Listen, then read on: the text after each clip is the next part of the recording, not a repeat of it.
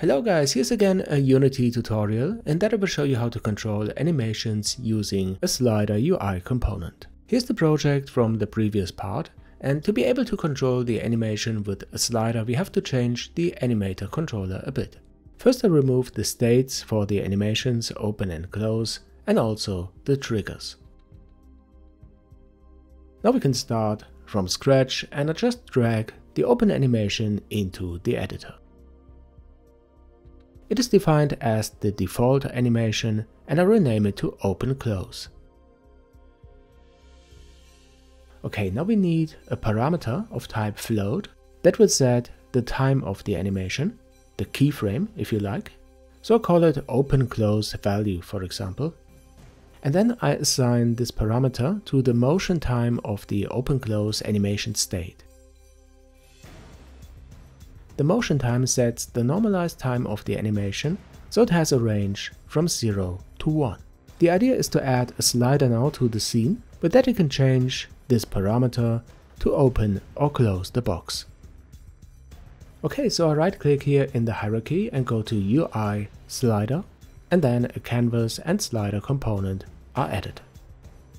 Here I double click the slider so that it is focused and change the view to 2D so that we can see it better. In the inspector you can see when you change the value of the slider, the knob is moving.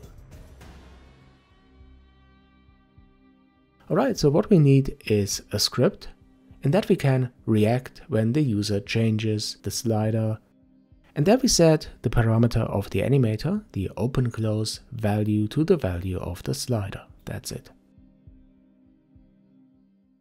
I will reuse the script that we created in the previous part, the open-close C# script, but first I have to remove it here from the box, because we need it as a component that is attached to the slider. So I select the slider and drag the open-close script into the inspector, and then it is attached as a component. But of course we have to change the code. We can remove the update method that we used in the previous part to set the trigger of the animator when the keys O and C are pressed. But we need a method that is called when the value of the slider is changing. I named this method apply animation.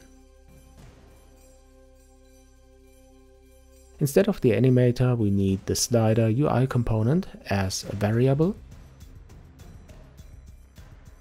I call it mSlider, but the class slider is not known at the moment.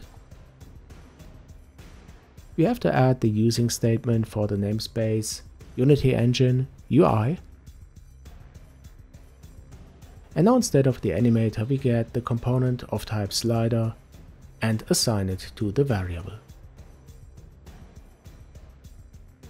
What we also need is a reference to the box game object, because we have to get the animator that is attached to it, so that we can control the parameter open-close value of the animator.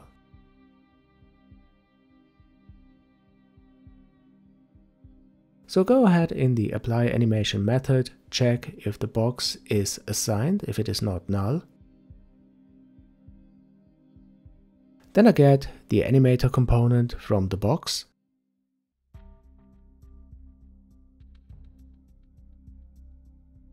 And then we can use the animator to set the parameter open-close value to the value of the slider.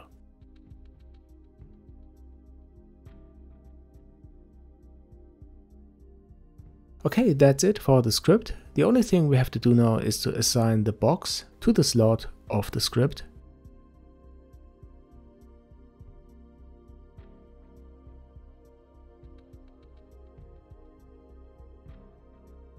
Right, and then I add an onValueChanged event handler to the slider.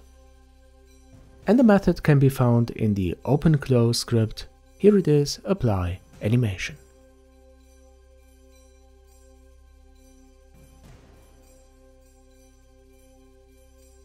Okay, and now we can start the game, and you see when I change the slider, the parameter open-close value is affected, and the animation is played accordingly.